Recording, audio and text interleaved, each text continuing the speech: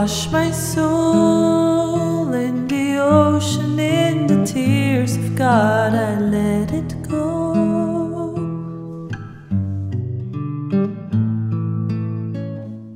Hello, my astrology family. This is Lada from astrolada.com, and these are your October 2021 video horoscopes for all the 12 signs.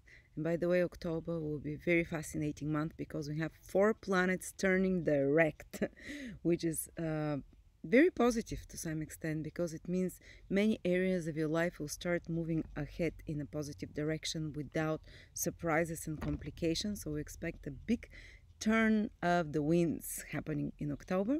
But if you want to have more specific predictions for your personal chart only, you can check for free your personal transits on my free transit calendar. You can see a video out of it here, and each transit is specific for you. No one else in the world will have them at the same time as you, so you can really follow what's exactly happening, like a professional astrologer will do it for you from my transit calendar, which is for free for everyone. And now enjoy the 2021 October videos.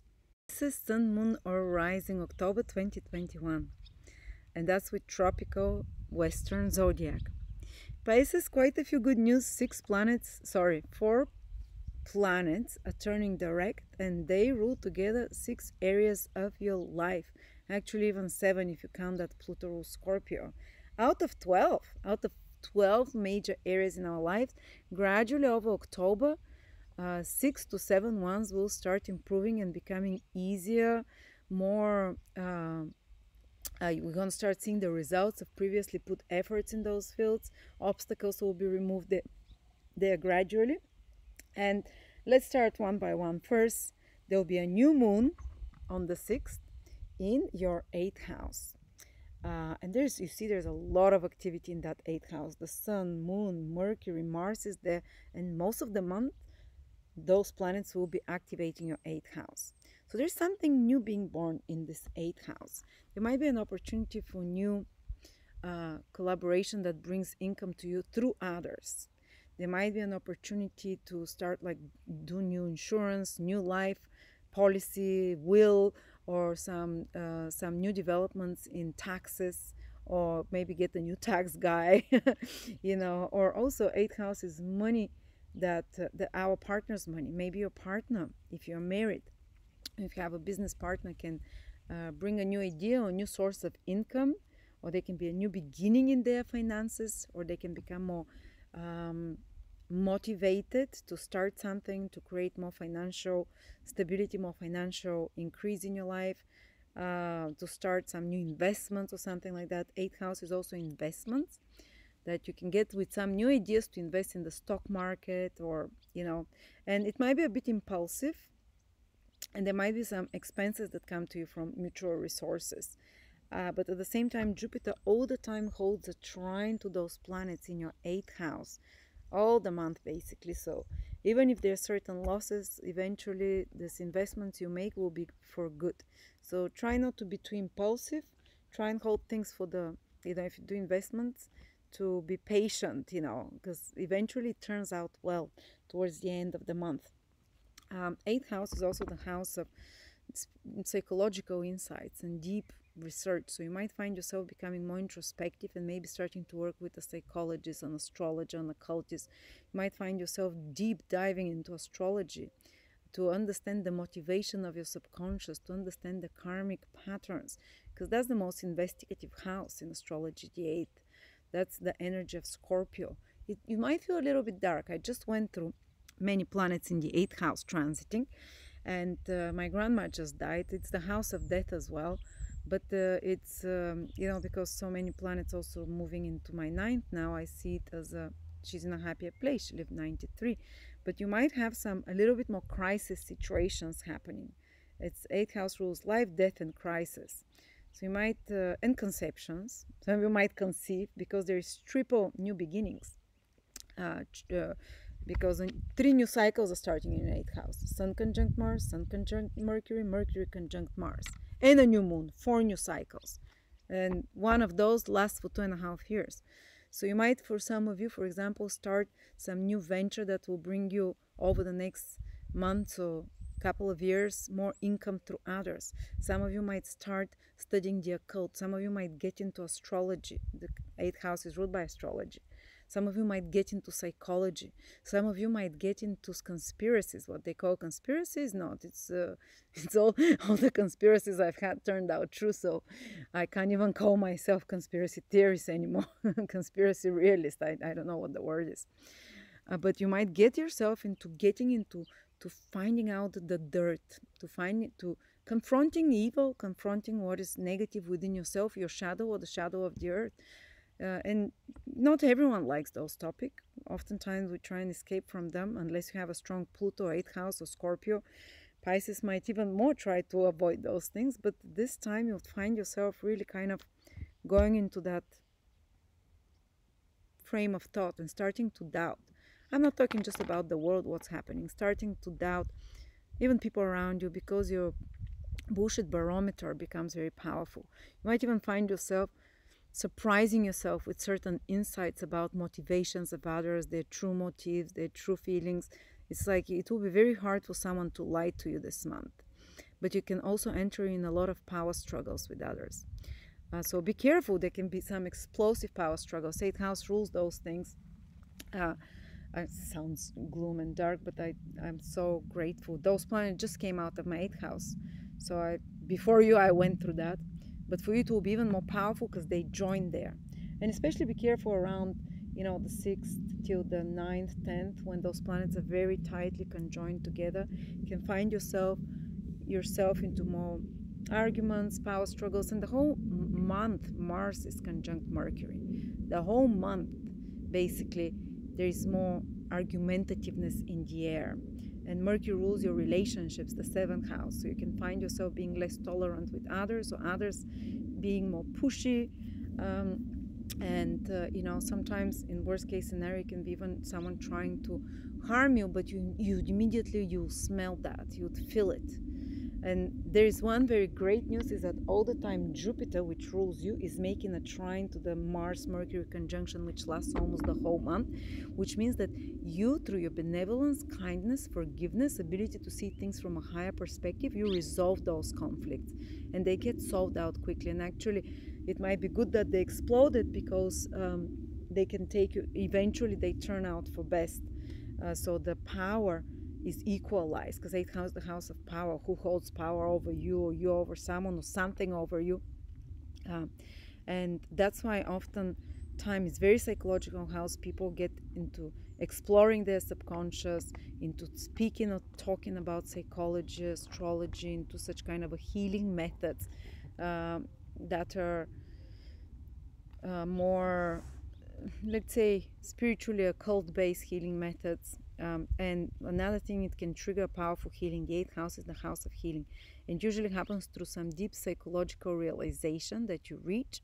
And it might be painful psychological realization, but you can't avoid the deep truths anymore.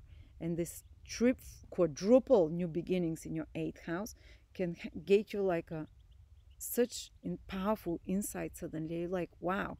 And according to this insight, you start changing yourself psychologically, and a big healing can happen. I've seen when there is a powerful trigger of the 8th house and people realize some deep motivations they have and some deep psychological patterns, whether through working with a psychologist or just spontaneously, there is like a release of emotions, which can feel volcanic, but that release of emotions follow and can feel very physical as well. But after that, it is followed by healing. And even healing of obsessions, addictions, or physical illnesses. Because most of the physical illnesses and obsessions and addictions, they're because of, unrealized feelings or suppressed feelings. And now there's this explosion that's happening in October for you. It was very explosive for me last month because I have the previous sign, Aquarius rising.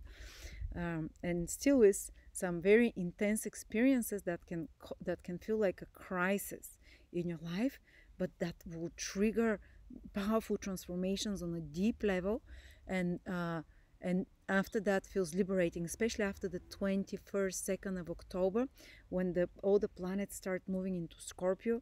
You'd feel like you have different eyes, higher perspective, like you've come out of a tunnel and you've changed. You've gone to Hades down, you got raped a bit, and no, sorry, and you saw you saw your inner shadow uh, and the shadows of others, and you came out of there and you're reborn again. But you're going through this initiation first. So it is fascinating. I would say a great remedy is read astrology more, because this, or read conspiracy forbidden topics that the government doesn't allow you. Then you can avoid the more negative manifestations like power struggles. What can I say? I've done this the whole month 8, but still it is just a second. Constantly do those 8th house activities like astrology, research, reading about life after death, past lifetimes, karma. This is all psychology. Sometimes reversals happen, and those reversals are needed to speed up our evolution, because nothing can make you have a big psychological transformation as a big shake up. And just like when my grandma died a couple of days ago, of course, it shook me to the core, and but I had some powerful realizations, and it's like a mini rebirth. Such events. I'm not saying someone will die in your life. Don't think that, but you can have encounter with such topics about mortality, death, about birth, all the big events in life, all the big reversals. And what it really helps is delving into 8th house topics and literature, which I shared to you what those things are. And delving even into, some of you might decide to watch documentaries about criminals, or about victims and murders and stuff like that. This is again a different type of or 8th house, or just watch documentaries about powerful leaders, power plays, the mafia, another 8th house topics that you might be dealing with, or those in the hidden, in control, the elites. And that can release some of the more, it can be utilized, this energy, in a less painful way, let's say. And it's more introspective. You definitely are this month going to be more introspective. All right, but it's not only such intense topics. We have a great news happening, and that's Saturn and Jupiter turning direct in your 12th house.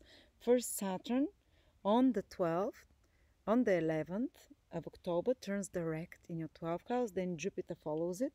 Saturn also rules your 11th house of gains and income, and it rules your 12th house, where it is as well, which means that if there were some invisible boulders and stones that were tripping you in regards to achieving large goals and dreams of yours, gains and income, which is the 11th house, and especially invisible such, which are bigger than you, maybe connected with what's happening in the world, maybe they're beyond you, because Saturn is also the rule of the 12th house, something we don't have control over, something that is destiny, so to speak, the invisible forces that rule and direct things invisibly from behind the scenes. So if there have been a blockage, especially in regards to your social life, or in regards to other 11th house matters, so in regards to your gains and earnings, in regards to your following your goals and dreams, you might start seeing, when Saturn starts moving direct, that it's becoming easier and easier, and there is like loosening of that grip and blockages in those areas. Plus, anything that is, if there was some kind of a hidden enemy, which is the 12th house, someone who's been doing damage behind your back, and you're gonna start seeing this damage being undone now, or themselves getting undone, because there is a change of wind, a change of direction of a difficult planet in a difficult house towards more positive circumstances.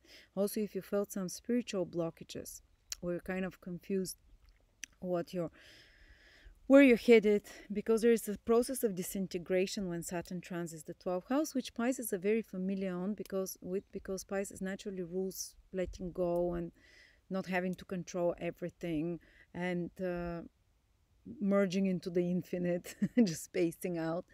But it's usually, I remember I had last year for 2 years Saturn, and every time Saturn went retrograde in my 2nd house, I was really beating myself psychologically. My mental health would go bad.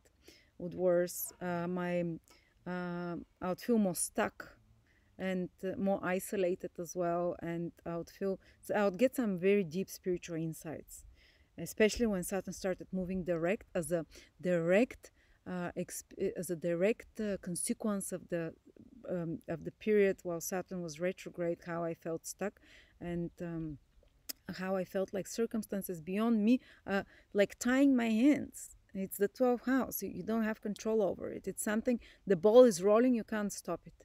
And you didn't push the ball. Well, it's always us. Maybe in a past lifetime you pushed the ball, and now you're, you know, now you're seeing the consequences. But it's often you don't realize why it's happening. So such circumstances will weaken now. They would become easier. You're not necessarily going to immediately, start, everything is perfect, but you'll notice that it's lighter and lighter, and also your outlook can become more positive gradually. And Jupiter, the best news is the planet that rules you. Jupiter is turning direct on the 19th, together with Mercury on the same day, actually 18th, 19th. Turning direct, you'll see that the month progressively gets better and better. And Mercury rules your relationship. So if you had some complications, especially in regards to mutual finances, resources, or intimacy in a relationship, or with business partners, or in business transaction, business agreements, or in documents, they would improve. If you had some problems with insurances, inheritances, documents connected to stock market, investments of any sorts, financial matters, because Mercury is in a financial house, you'd also see those problems will be resolved and things will start moving well. Plus 7th house, Mercury rules it, your relationship. And if you had some power struggles in your relationships and your communications with others, with love, with partner, business partner, or marriage partner, or committed boyfriend, girlfriend, you'd see again very positive resolution with deep insights that you've gained from the crisis power struggle before that. And after the 18th, they start resolving and you see why it happened. And of course, Mercury also rules your 4th house. So if there were complications and power struggles that were been happening while Mercury was retrograde with Mars, the planet of anger, with your family, in matters regarding property, they'll start getting resolved after the 18th, again in a very positive matter, because Jupiter is holding a trine as well. So don't sweat it this month, even if there are such situations. And of course, Jupiter rules you, so you can start feeling more energy after the 19th. You can start feeling you're more motivated, or that things are going more according to your will, according to your directions. It's kind of, you have more free will when a planet that rules you goes direct. And it's going direct in the 12th house, so you can see some very positive resolutions in matters regarding if there are complications and delays in matters regarding relocating to foreign country, foreign travel, blockages to you having a break or a holiday, blockage, some kind of stagnation in regards to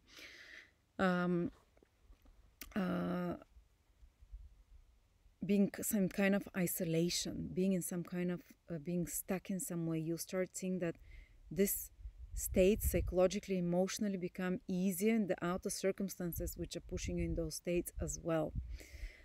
Also, if you've been doing some deep research for some time, you can start having incredible insights when those two planets are turning direct now, because the 12th house is where we directly connect with higher power. Now you've been digging deep when they were retrograde.